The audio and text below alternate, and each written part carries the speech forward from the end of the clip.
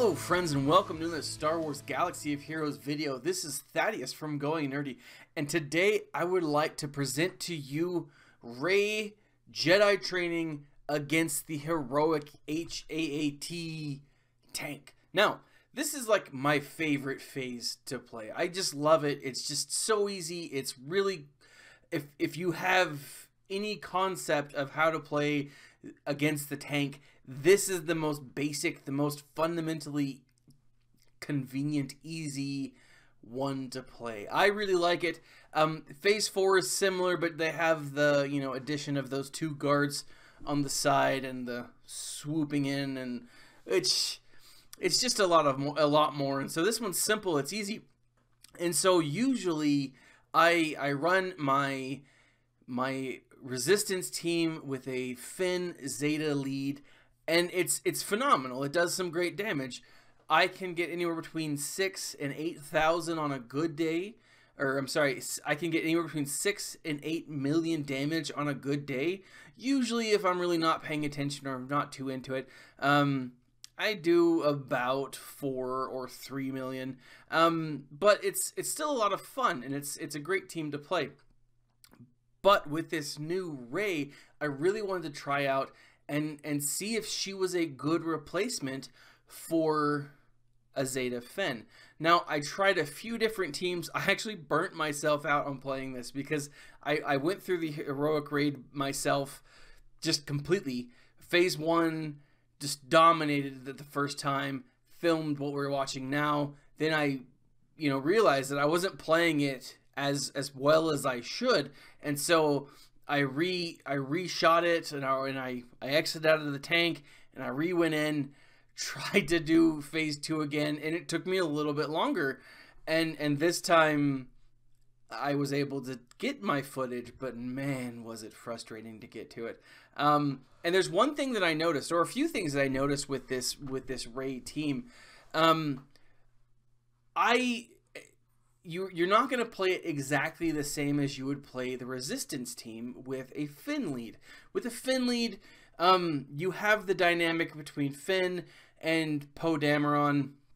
As you can see here, I'm not using Poe Dameron. I'm using Rey, and I'm using R2-D2. Now, BB-8 is a must. I am using Finn because I do like that powerful hit that he throws down.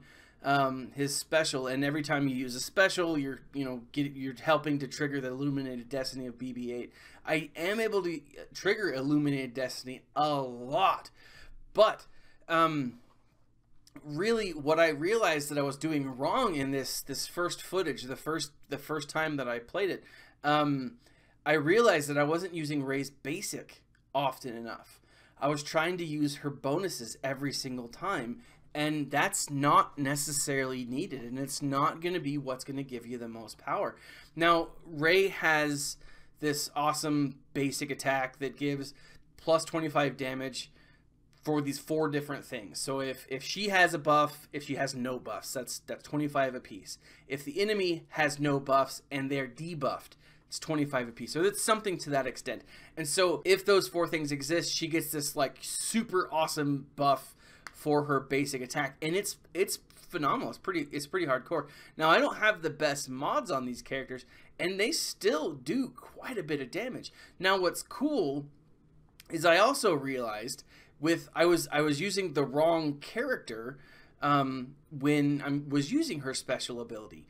That special ability on the far right, what it does is you select a resistance trooper, or a resistance character, not necessarily the trooper, and you give them, they help you out. Now, what you should always be doing is selecting BB-8, because when BB-8 attacks out of turn, and his attack's not terrible, he calls in another random resistance ally.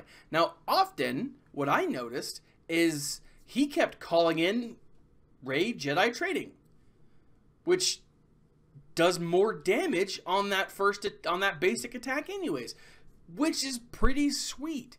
Now I also have Rey Scavenger, I have Finn, and then I have R2-D2. Now the reason I put R2-D2 in was specifically for his burn effect. I have speed and critical on him, and it wasn't as effective as I would have liked it to be. Now, spoiler alert, I didn't beat this, but I did get about 8 million in damage, which is not terrible, and it's definitely not anything to scoff at. But there's a lot of teams out there that can do 8 million in damage. That's not anything to necessarily brag about. There's a few teams out there that can do 20+ million in damage. You have to have Zetas, and you have to have a bunch of other things. Now, that's the other thing I noticed about this team. You do have to have all 3 Zetas on Jedi or Jedi Training Ray, and you have to have 2 Zetas on BB-8. Now, I have BB-8 completely maxed out. I have Ray completely maxed out. What you're looking at here is a series of characters that are completely leveled, geared, Zeted where possible. That's a lot of Zetas on this one team. On this one team, there's, let's see, 3, 5, 6, 7, 8, 9. There are 9 Zetas amongst these 5 people. Maybe even 10 if I'm miscounting. Maybe I'm forgetting one. But that's a lot. That's a powerful, powerful team. And to only do 8 million in damage, is it really worth it for using all of your Zetas? Now, you could break up those 8 Zetas into other characters, into other tunes, and, you know, get more bang for your buck. Now, it was a fun team to play, and I love my test account because then I can go through and tweak these little teams and have a lot of fun with them. But I wanted to show you guys this video, and I'll let it play out, and I'll just fade into the background here. But I really like this team, and I think Jedi Ray, or Ray Jedi Training, no matter what you thought of Star Wars 8,